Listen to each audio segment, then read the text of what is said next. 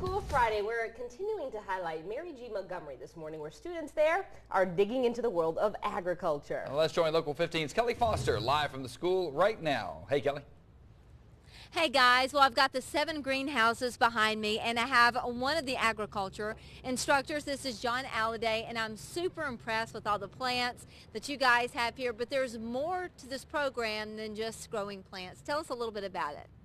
Well, this is a program that's really hands-on for the kids. We see close to 300 kids come through our program every year, and they really get a chance to put their hands in the soil and get experience growing, raising the plants just from seed, and then we transfer them to trays, and then we sell them like that.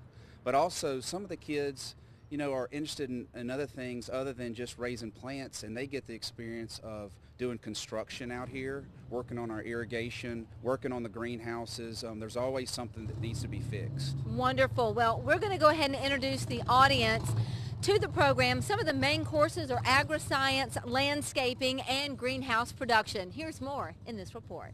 Spring is in bloom inside these 7 greenhouses on the campus of Mary G. Montgomery High School. This program was started in 1971. It's been a big part of this community, a big part of the school. For more than 40 years, the AgriScience Pathway has been a part of the M.G.M curriculum. The award-winning program is designed for students interested in learning the nitty-gritty about different soils. Learned how to make soil for the plants. I've done a lot of construction out here, building things, fixing things that have gotten broken. Senior Dylan Calhoun and other classmates also learned how to grow and fertilize horticultural plants in greenhouse and nursery settings. They excelled so well at agricultural engineering, they took home a few awards. Last year we went to state and we won state in agricultural mechanics. We went to nationals and we placed 11th. Several hundred M.G.M students in grades 9 through 12 can easily identify all landscape plants. They also design landscape plans and can properly install plants in the right outdoor environment. But they say watching and nurturing the growth of a plant is the best part of all. We grow all kinds of peppers and tomatoes. We also grow some flowering plants. We take them from the little plants, and we grow them to where they're big enough to sell, and then we sell them to the public. Teachers say the courses give students a hands-on approach, which is a key component in learning agri-science. It's such a large program that we have to have 2 teachers here actually, and we hope to build on this and make it a bigger success than what it is. And of course, the program continues to grow here at M.G.M. I have some of the students here with me. Nick Tillman, tell us some of the favorite things that you like to plant and what your favorite part of class is.